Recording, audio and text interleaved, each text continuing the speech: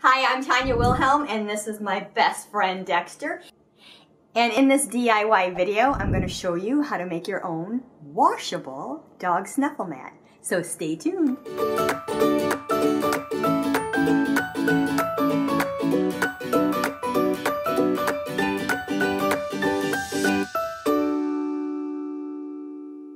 So a dog snuffle mat is a bunch of fabric pieces tied to a backing. And we're gonna do a fabric backing, that way the entire project can be thrown in the wash. This DIY demo was actually part of my Cavalier Facebook group, so you can check out that link below if you're interested in joining. So what's the point of a dog snuffle mat? What do you do with it? Well, you put food in it. Dogs are all about their nose. They love to sniff and hunt and forage. So this is a way to put food or dog treats inside, and then they have to sniff it out. And you can even make things more challenging by putting the food inside and then rolling it up. And then they have to unroll it. Or one more challenge, you put the food inside, roll it up, and then hide it. And then they have to go find it in the house. How about one more challenge? Same thing, food in here, roll it up or not roll it up, put it in something. Maybe you put it inside of a box that your dog has to get in and pull it out. The sky's the limit. One of the benefits of using a snuffle mat is an engagement for your dog. You don't want to just put your dog's food down in his bowl and 2 minutes or 20 seconds later it's gone. It's more engaging for your dog to incorporate his food into an enrichment activity. Give him something to do. As you may know, Dexter is a raw-fed dog, so I'm not putting his raw food inside here. Instead, I'm using dehydrated vegetables and fruits, dehydrated meats, freeze-dried meats. All the foods that I put in Dexter's snuffle mat will actually be counted towards Dexter's daily caloric needs. So part of his food, not just bonuses, but part of his daily caloric needs. So let's go to our Facebook Live and see how it's done. But this is what we're going to be working on here. And this is my start of a snuffle mat. And we're going to go over how to do this and options. So I have a longer option here and a shorter option here. And I'll be the first to admit I haven't tried it yet with Dexter. I'm going to wait until I finish it off with Dexter. And one of the reasons I'll tell you why as well. So everything is going to be relative to how you want to do it. So I'm making his snuffle mat 12 inches, the bottom fabric 12 inches by 12 inches. And again, I was playing around. This larger one, and I'll give you more details, are 6-inch strips, where the shorter ones over here are 4-inch strips.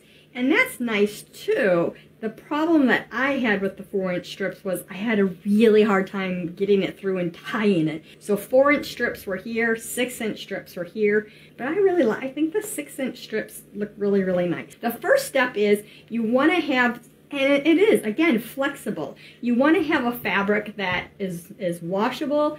I like fleece because when you cut it, it doesn't fray too much. It does do a little fraying. I ended up taking, this was just kind of my trial, is I just grabbed a fleece throw that I picked up at Walmart. And the downside for this one is it's pretty thin, which for the strips is good, but for the base, let's see if I can get in here.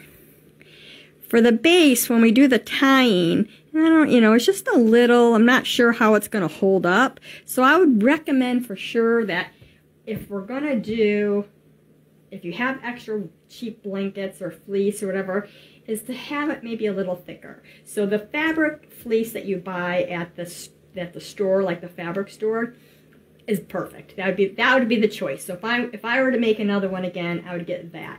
All right. So first step is, and again, any size you want. This is a 12 by 12 one, and let's see. So hopefully you can see. Can we see? So it's going to be pretty decent. By the time I get these other ones in, it's probably going to be like that.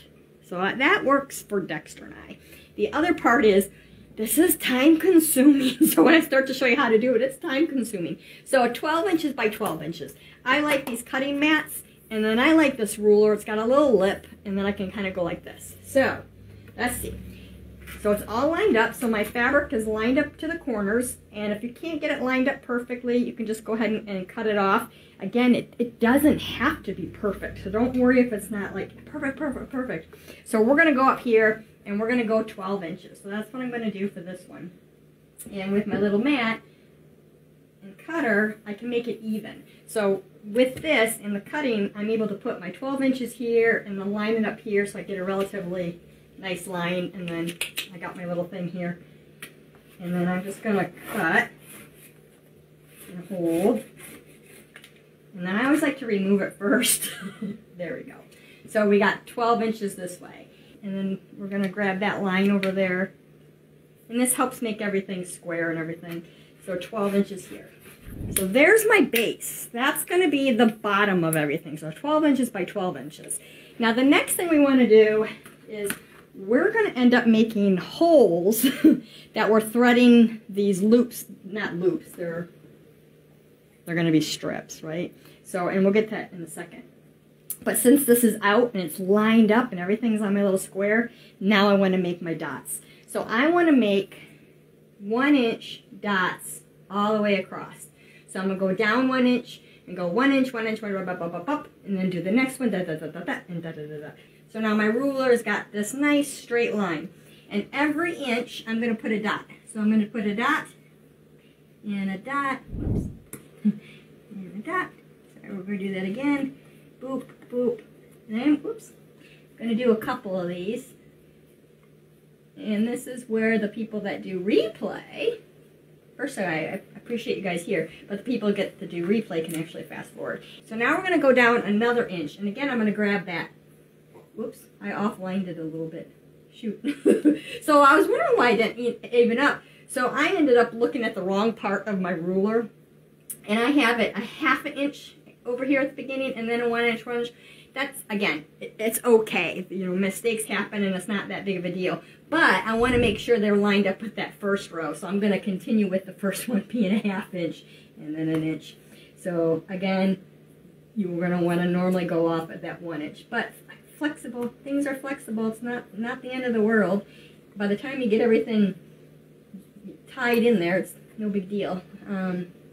So here, since I have 1.5 inches at the end and 1/2 inch here, I can go ahead and do another 1/2 inch or not. I'm just not going to. Just one more thing to tie. Don't worry, it'll make up for it. So I'm gonna do one more set. Again, I want to make sure that I'm following with my original dots, and then I'll show you quick. All right. See, look at how tedious this is, and I haven't even started tying yet. Okay, I'm going to put this to the side now. One reason is we can make sure that that ink kind of dries up a little bit. So again, this one's 6 inches and this one's 4 inches. But the strips that we're going to do today, for me, and it's up to you, is we're going to do 1 inch width by 6 inches long. So my extra fabric over here, I'm going to kind of corner it up. And remember, things don't have to be perfect.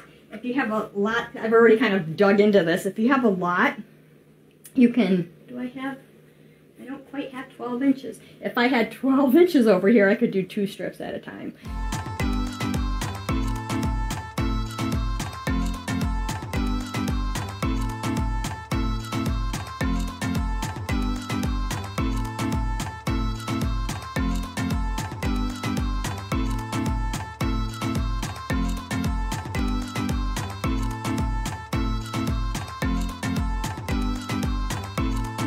Go back to our fabric square, and remember, we're pretending that it's all the way across. Now this is the really tedious part, because now we need to get holes in all those dots. So all those dots are going to be places we want to make a hole. So, okay, let's see. I'm going to have to peek around the camera. So the best thing that worked, I shouldn't say the best thing, because I only gave it a one shot, is to kind of fold it in half-ish. And then I'm going to make my cut. So, where are we? Sorry. So I'm just going to kind of fold it where that little thing is. That dot, that thing. And not a big cut. Where are we? Sorry. I'm trying to, there we go. So we're just going to kind of do a little snip. And then again, I'm going to go do a little snip. And then I'm going to continue to do that, but I'm going to bring it down here so it's just a little easier. Okay? And you're going to snip, snip, snip, snip, snip. Now this is where you can do whatever you want to do. As to, do I snip all of them? Do I, wait a little bit? I ended up with this one snipping, I think, 3 rows, and then I got started. So I'm going to come back over to this one a little bit. No, I didn't. Can we scratch that and edit it? I did actually snip them all, and it's probably not a bad idea, but we won't snip them all today, but just a few to show you. Maybe I should have taken better notes.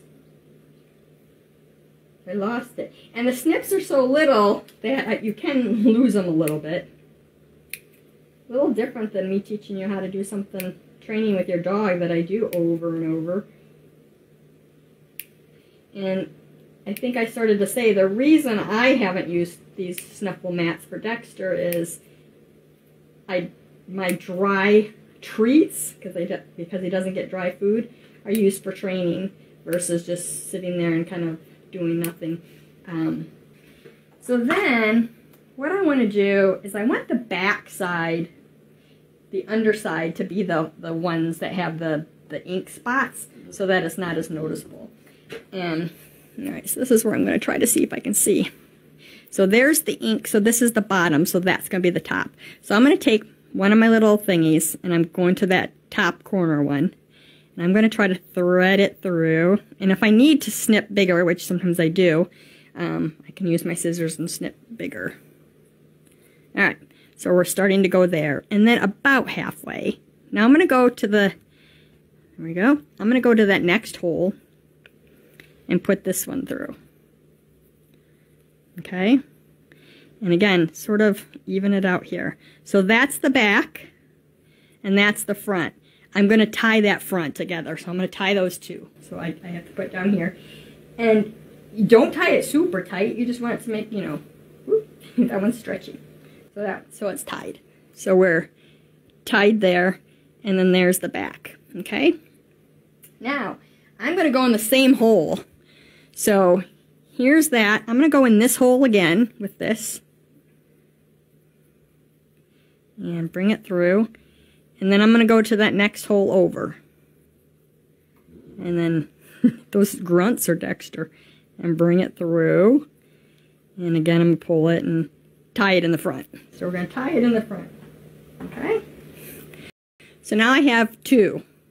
And then there's my back. So you're going to continue that for that line up there. So you're going to go in that one again with your next little loop. Why do I keep saying loop? Strap. Strip. So in there, and then into the next one, and then tie it. So you're going to continue, and you're always grabbing that last one. So they're always going to have like 2 in there, 2 in there, 2 in there, 2 in there. Now on the ends, so when you come down here, you're going to end up, I'll show you. Let's show you what that end one will look like. Bring my little snip, just in case I didn't. Okay. So remember, we're pretending that we've accomplished the end one. Can you see how this is going to be tedious? Look at that. Maybe we should time it. So we're going to go ahead and tie that in a tie. You can knot it, I guess, if you want. So, I don't believe these things should be unsupervised. So we don't want a dog who's going to eat those and pick those things and pull them apart. So supervise, please. Don't leave them in their kennel. All right, so remember, we're pretending like we went all the way through. And then this is our end. So now I'm going to take my next strip to go down to the next line. I'm going to go in that end again and then down this one. Okay, so my corner's like that. And I'm going to tie it. So now we're getting to that corner over there. So my next strip, see, it starts to get a little like, where'd it go? That is actually that dot. So when it tied, it kind of moved. So I'm going to go in again. We're always going into that last one. So there are always going to be 2 in that hole. So I'm going to go in that one and that one. But I think, oh, there's the snip. So again, we're going to, sorry, I can't do it right in front of you. I have to see. We're going to go in that one and then that one under. Maybe if I was 20. I have this thing about being 20 right now. and then tie that. Okay, so now we're officially on that second, and again, we're pretending like that one's tied. Now we're officially on that second row, and we're going to go in that one again, and then that one again. Not again, in that one. One's going to be going in again, and one's going in a new hole. So when you start, one is going in the previous hole, or yeah, previous hole thing, and the other one's again, and then tie it in a knot. And then again, you're going to go in there, and there, and there, and there, and there, and there. And eventually, you'll get, you know, like that. So 12, I'm about halfway done with Dexter's. So I just have to keep plugging away, and there you go.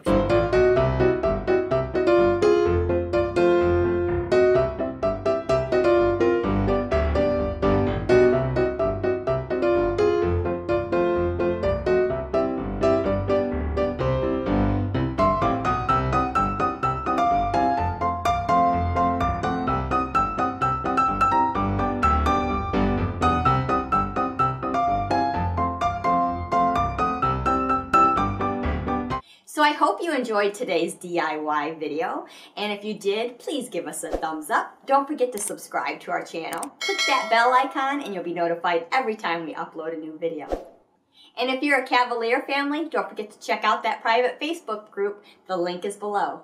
And if you'd like to support our channel, you can check out our private Patreon group for even more content.